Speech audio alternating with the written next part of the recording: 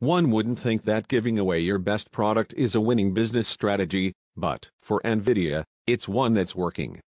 The graphics processing unit, GPU, maker arrived at a gathering of the top researchers with gifts. Nvidia gave 100 of its first Volta-based GPUs to artificial intelligence researchers at the CVPR conference in Hawaii this week, according to a company press release. Volta is the new GPU architecture Nvidia revealed earlier this year.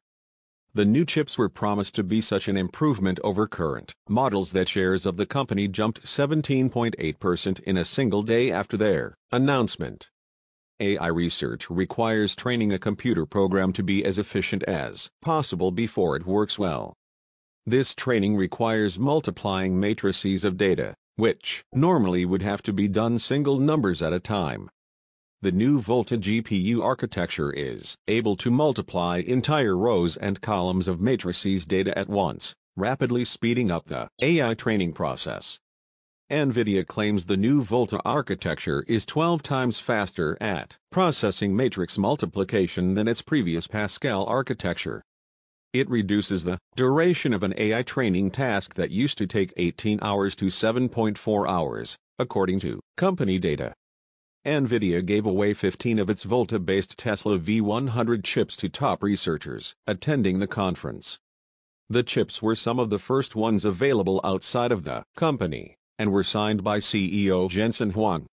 Nvidia Volta Tensor Core illustration. It's exciting, especially to get Jensen's signature, Silvio Savarese, an associate producer of computer science at Stanford, said in a Nvidia press release.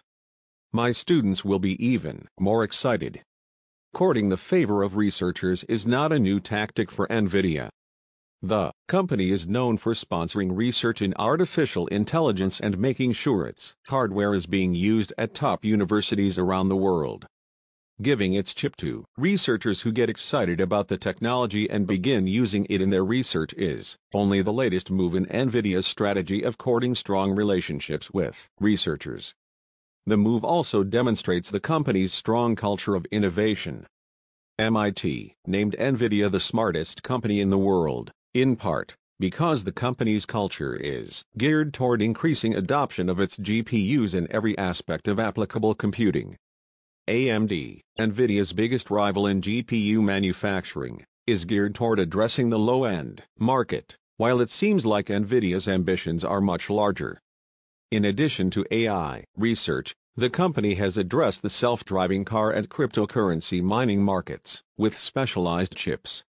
Its autonomous driving technology is currently being used by Toyota, Tesla, Audi, Mercedes-Benz, BMW and more.